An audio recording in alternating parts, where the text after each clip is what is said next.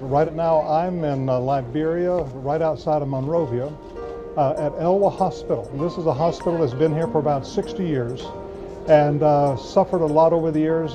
During the war, this country was just decimated, 14-year civil war.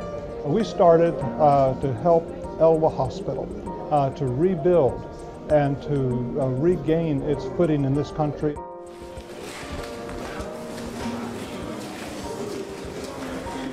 Ladies and gentlemen, our distinguished guests and partners, I earlier said this is the beginning of many fulfilled dreams for a better and resilient health system.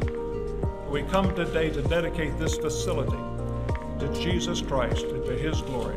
And my prayer is that 100 years from now, that ELWA will still be preaching the gospel, that the sick will still come to this hospital, and that they will come to know Jesus Christ as their Lord and Savior, and that they will put Jesus Christ into their hearts and trust Him forever.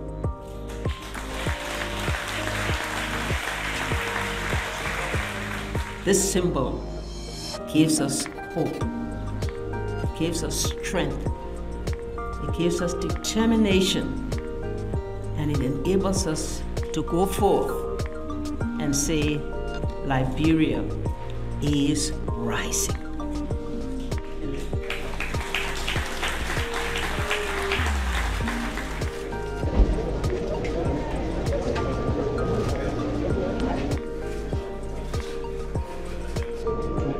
It will be up and running in a few weeks. We'll have everybody here.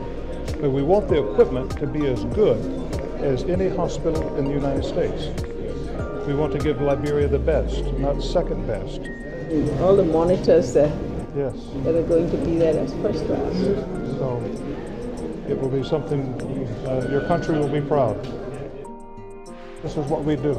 We help people like this here in Liberia with a new state-of-the-art hospital that will touch the lives of thousands of Liberians for years to come. So thank you. Thank you for your support. Thank you for your prayers.